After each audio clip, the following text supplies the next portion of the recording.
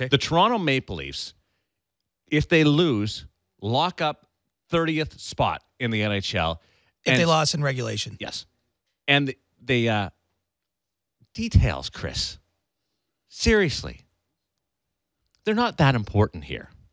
Okay? Do not ever let the facts get in the way of Darren's story. If they lost, they secure the 30th pick and make sure that they get the best odds to win the draft lottery. They're playing Philadelphia, who are in the midst of a playoff race, trying for their playoff lives. And the Toronto Maple Leafs go into Philadelphia and win. I can't figure out this game. Well, it says more about the Flyers probably than the Leafs in this case. To me, I mean that's a game they have to have. They absolutely have to have. And obviously, now we go into the weekend where anything's possible with them, Boston and Detroit, and only 2 spots among them. And there's every possibility. I will not be surprised if we get to Sunday and they miss by that point that they gave up to the Leafs last night and lost the season series to the Leafs, who gained 5 out of 6 points head-to-head with the Philadelphia Flyers. Yeah, how much do you think, and I'm not really pointing fingers, but I in fact, I am. I mean, Steve Mason's been on a really good run. Steve Mason has done yeoman's work for the Flyers, particularly since the Neuvirth injury. But you have to wonder, because we know he's not 100%.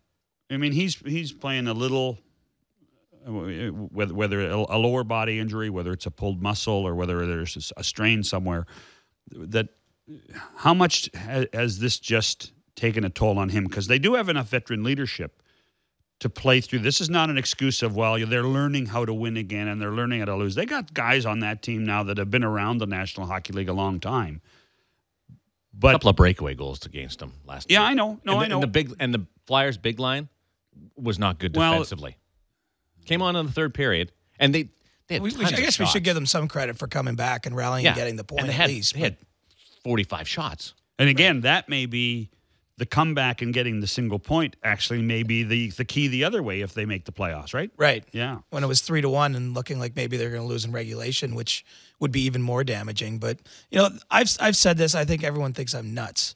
But I really don't believe the Leafs have been trying to lose. And I think that shows it in that game as well. What about the night before?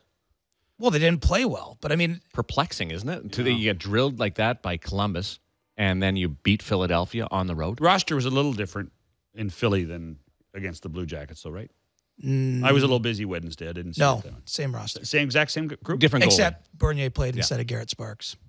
That could be a difference, too. And it was. Yeah. Bernier was brilliant. He's been brilliant for the last 3 weeks. Yeah. So are you comfortable going into next season with him as your number one goaltender? You were this year. Going into the season with him as your number one goaltender. They're not now, though.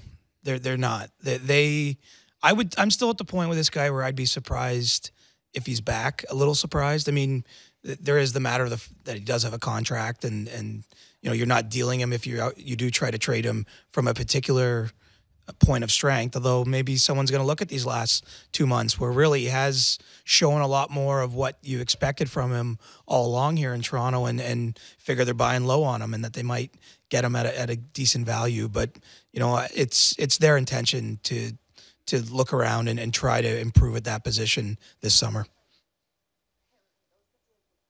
If they don't go with Bernier, who's their goalie? Well, next year, I mean, this organization's still in rebuild next year. So, I mean, would it surprise you if it was Bibeau and Sparks, or one of those two kids and a veteran journeyman for a while? I mean, would it? Because I don't think we're pegging the Maple Leafs to make the playoffs next year, are we? Honestly? No. Okay, so like I'm a huge Antoine Bibeau fan. I think I just think he's, with his size and with his athletic ability and his style, he could be given the chance to mature, whether hopefully it's at the American League, that he can be a star in the National Hockey League. He really can. And which is why I think they've put Sparks here for the most part and let Bibeau play everything for the Marlies. They have to be a bit concerned with what they've seen from Sparks. I mean, it's his first prolonged period in the league, and he's still only 22. But he's struggled. I mean, he's around an .890 save percentage right now. And one area I think the Leafs are going to look is Frederik Andersen. I think that they'll be one of the teams potentially. Join the club, yeah. Calgary obviously is interested. Carolina is an intriguing possibility because they drafted Frederik Andersen. He refused to sign there, and he went back into the draft, and that's how Anaheim got him originally. So it'd be kind of an interesting move if they then went and traded for him. But, those are the three teams that I believe are most interested, and, we'll see how it plays out. I mean, Frederik Andersen struggled a bit of late. It looks to be Gibson's net for now, and, maybe it's a different type of commodity, once you get to that point.